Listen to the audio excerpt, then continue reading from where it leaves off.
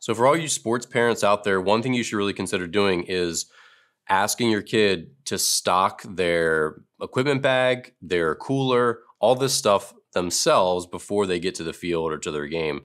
For me, I used to own a baseball academy. We had teams. I coached one of our teams, and it was our policy. We said, hey, look, if we're going to have a doubleheader, if we're going to have one game, whatever it is, you make sure you've got enough Gatorades, enough water, enough ice to get through your game. That's part of you growing up. So even if you're 13 or 14 or whatever, you're responsible. Check your cooler. Do you have enough, do you have enough drinks to get through your game? Do you have enough whatever it is?